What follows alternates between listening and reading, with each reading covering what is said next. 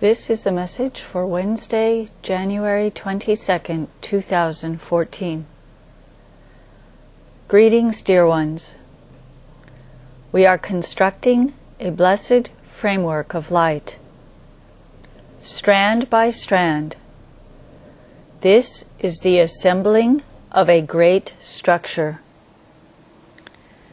We begin with the proper tools, the blessed chamber of eternal light. This blessed device is a pure reflection of the great universal energy of a blessed great star of light. It is the star of the light of Genesis. This is the name we give to identify this mighty star, just as names are given to identify the great stars one by one. This name is given to this great star whose light has arrived in the form of the blessed chambers of eternal light. Through the structuring of the blessed global framework of connecting light beams, beams of radiant starlight, we are establishing the required conditions for the arrival of the full form of this great star. When one thinks of an arrival of a great object, such as this mighty star, one may imagine the large ball of burning energy speeding through the galaxies on its way to the destination, our blessed Earth. This is not the case. This is not the means of arrival. It is not the means of travel. When we say we are assembling a platform, a blessed framework, we may as easily say that we are assembling a mighty magnet, for it is much more on the scale of an energy which is solidly being formed through the one-by-one additions of these radiant devices of light. One by one, the blessed chambers of eternal light are adding to the crisscrossing beams which span across the lands and waters. One by one, the deep residues are removed, and the light shines with greater clarity. A glow is beginning to form. A glow.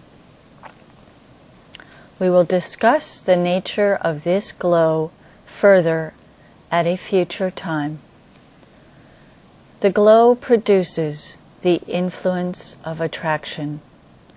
Attraction of the great force of universal energy we know by the name Great Star of Genesis. It is not a matter of traveling through the universe in that sense. This is not the method of arrival. The arrival of this mighty great star comes out of the field of energy. It emerges out of the structure of energy already present. If this energy would not be present, there would be no chance to draw it forth. The earth has experienced a great transformation. This is the shifting of the structure of energy from the old to the new. Transformation is from old to new, from the previous to the coming. This shift has prepared the earth, equipped the earth with the materials necessary for the coming era. That which remains to be accomplished is the drawing forth of the new form, the form which will take over the role of the basic structure of life and existence on earth. The old is replaced by the new.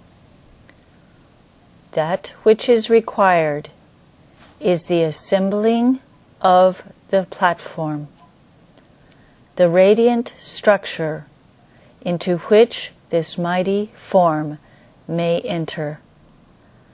We possess the knowledge and the tools. Now it is left for us to act.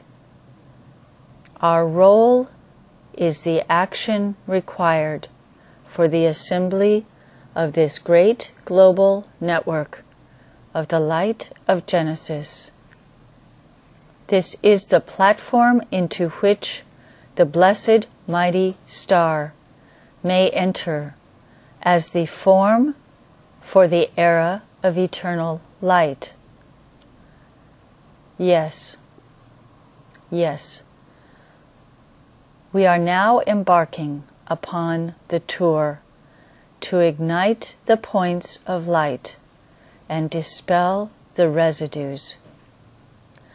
With bursting radiance, the cities of light will support the offering of the blessed pearl of knowledge, the pearl of star light for each individual.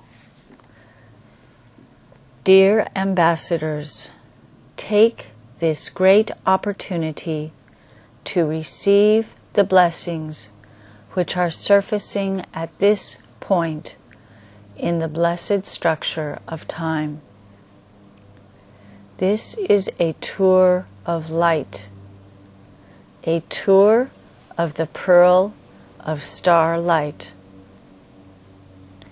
It is very good, very good, very good. Many blessings.